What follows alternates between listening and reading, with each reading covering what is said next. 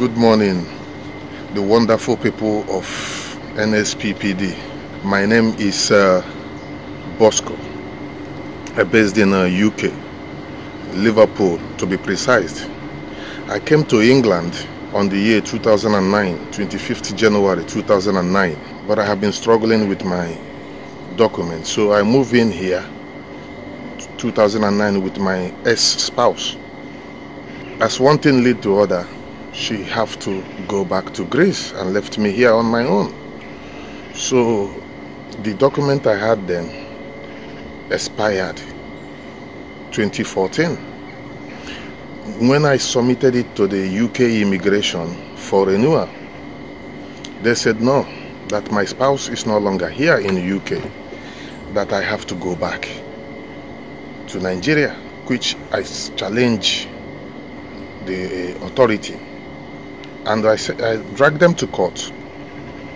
As God may have it, 2014, we went to court, and the judge that presided the case decided to issue me a 5-year visa. I was using that 5 years until 2019. 2019, I went to renew, the document to have a permanent resident, which is called indefinite leave to remain in the UK. Along the line, these guys refuse. They reject my application. I went back again and get a lawyer, to pursue the case. They refused again. They said we should go to upper tribunal. We went to upper tribunal. The judge, which was handling the case, said that she will not revise what the judge have already judged, put in place in 2014, that she will not revise the case. Then, the Home Office, the UK immigration, refused to accept that decision of the judge. This was happening on March, that I should go to higher court, and all these things cost money. So I submitted this application 2019. On 2020, Sister Sandra Godson from Liverpool sent me the link of NSPPD.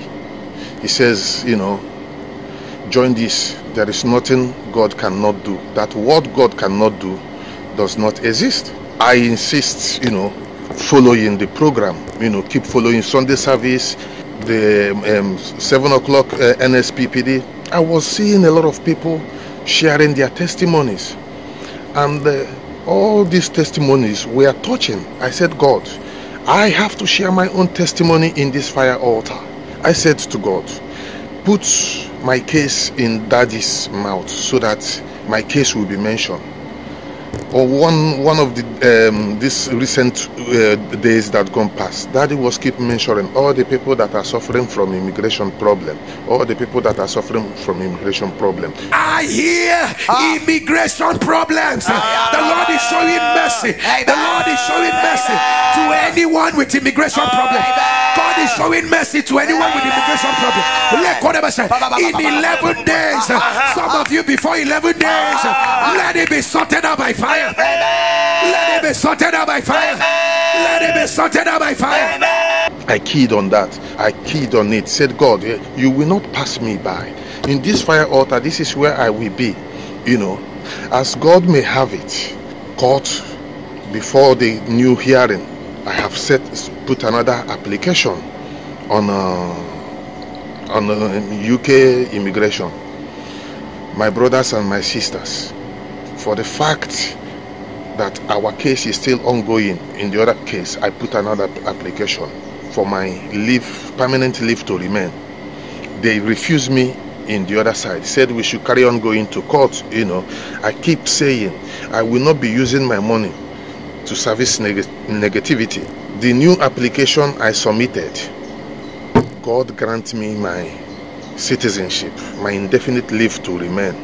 I just want to thank God for His mercy because I didn't deserve it. But you know, God showed me favor. God used Pastor Jerry to clean my eyes. May God bless you all. Thank you, Pastor Jerry. May God continue to strengthen you. In Jesus' mighty name we pray. Amen.